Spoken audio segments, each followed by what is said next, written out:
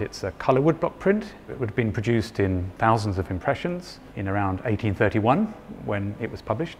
It's become famous because it got this tremendously exciting, rather playful composition, where Mount Fuji should be the highest thing in Japan by far. But Hokusai set up the picture, giving us a sense of deep space looking through the wave, so that the huge storm wave looks as if it's about to come crashing down, not only on the fishing boats, but also on Mount Fuji. And then the spray from the tentacles of the wave starts to look like snow falling on top of the peak of Mount Fuji. Hokusai was born, lived and worked most of his life in the city of Edo, what's now modern Tokyo, and everybody in the city of Edo would have known Hokusai's name by the time this print came out. He was very famous. People wanted to acquire his works. He was very prolific. His imagery was spread way out into the widest possible society. Important to mention about this image is that it's really hybrid. We think of it as the classic example of Japanese art, but embedded in this image are Hokusai's very careful study of European art. He's also using a rather revolutionary new pigment, Prussian blue.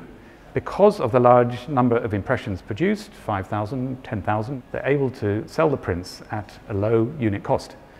So proverbially, the cost of one of these single sheet prints would have been just more than a double helping of noodles. It wasn't really until in the 1870s and 80s that people outside Japan began to discover this famous image. And it seems to have been Vincent van Gogh and his brother Theo who were among the first people to discover and articulate what was so great about this print.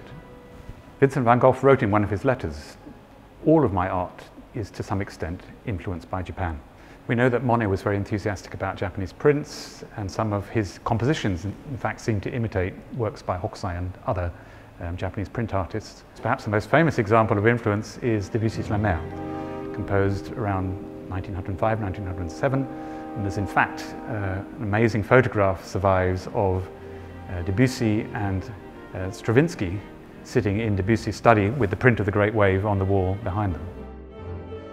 Since the expansion of the internet, I think accessibility of this image and the way that people play with it and spin on it, riff on it, has just expanded exponentially.